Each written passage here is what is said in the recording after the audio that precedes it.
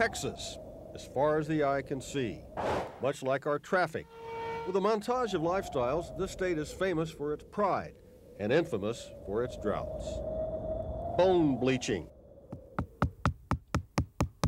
dirt baking, earth splitting.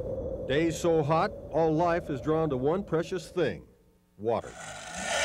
Every year, more Texans flock to the lakes to either cool down in the water or on it. Most of them will leave with good memories, but last year, 66 people didn't, lost in the very waters they sought out for comfort.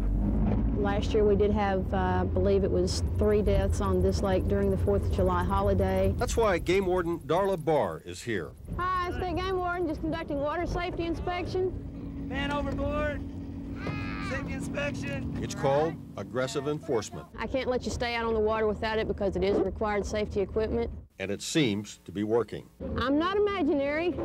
Last Memorial Day, there were no reported deaths, a trend she hopes will ride through this 4th.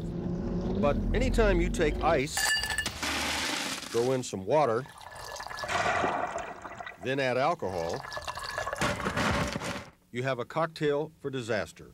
It's basically a DWI, but it's on water with boats. Another problem? There's a lot of jet skis on the water these days. Fast, maneuverable, and fun. Beautiful day out here today. Personal watercraft are involved in more than half of all the accidents on water. One important thing is to have a lot of respect for your fellow boaters. Good advice, but it comes too late for the 2 victims who died just last month in North Texas in separate head-on collisions. Conducting water safety inspections. So if you plan to escape the heat by braving the water, there's one thing you absolutely have to remember. Just give a life jacket to everybody on board and have them hold it up. That's the easiest way to do it. Always wear a life jacket. And remember, what's really cool is to be safe and to stay alive. Bill Brown, Channel 8 News.